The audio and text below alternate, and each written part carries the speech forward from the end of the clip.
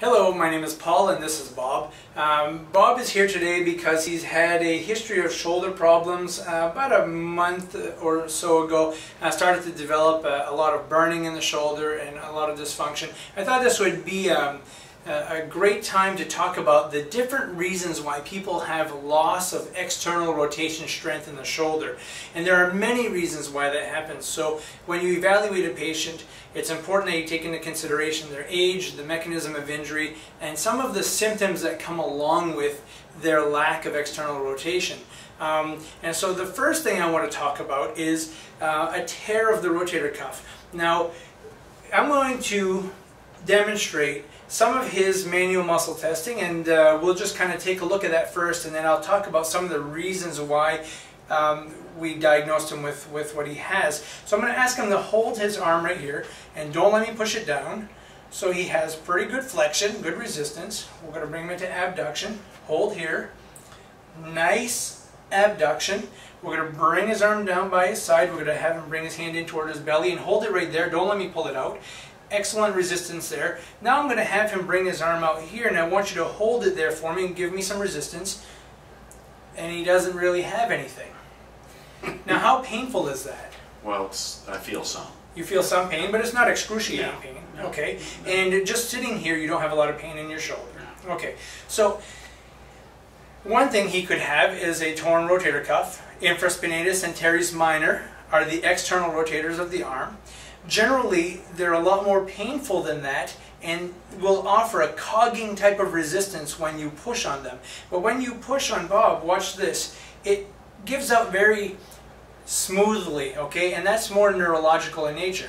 So the next thing we should think about is, does he have maybe shingles affecting the nerve root and the suprascapular nerve that goes to the rotator cuff, causing this? So when we took his shirt off, we didn't see any pustules. He hasn't had any symptoms of shingles. The other thing he could have is a herniated disc, C5, C6.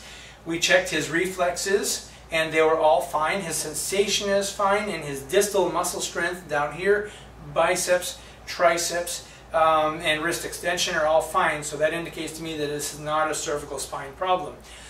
He could have a greater tubercle fracture because his external rotator is attached to his greater tubercle, but he didn't really have a mechanism of injury, and so that shouldn't be a factor. The other thing is that, let that arm relax, is that when we resist him, a greater tubercle fracture would be extremely painful. Another neurological condition he could have is Parsonage-Turner syndrome. The interesting thing with that is that he would have a severe amount of pain for about 1 to 2 weeks, and it's intractable. Okay, you'd have pain all day, all night, take medication, doesn't seem to help, and then after 2 weeks the pain goes away and you have severe weakness in the arm. And generally you would lose flexion, external rotation, and abduction also.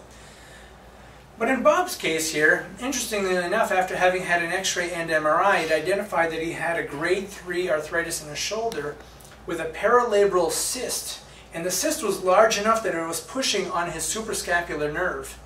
And as a result, is compressing the nerve that stimulates the external rotators of the arm, simulating a rotator cuff tear. So MRI shows that he has a good rotator cuff, no tearing.